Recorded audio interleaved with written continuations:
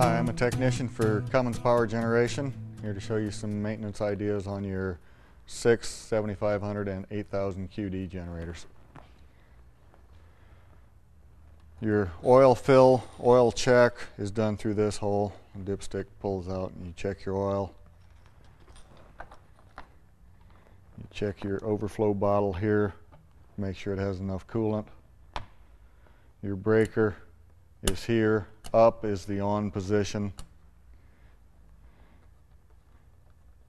Your fuses and antifreeze fill is under here.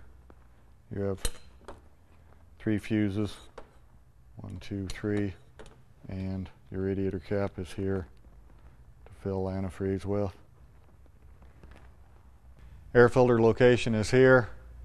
You want to take the plastic cover off with the wing nut first, then the steel cover, then you can pop the air filter out. The oil plug location is here.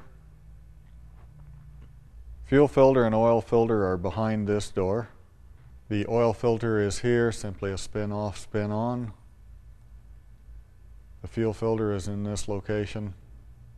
When you do maintenance on your genset, you will want to use a quality oil such as Onamax 15W40. It's good for all temperatures, and anything you need will be inside of your operator's manual or at CumminsOnan.com.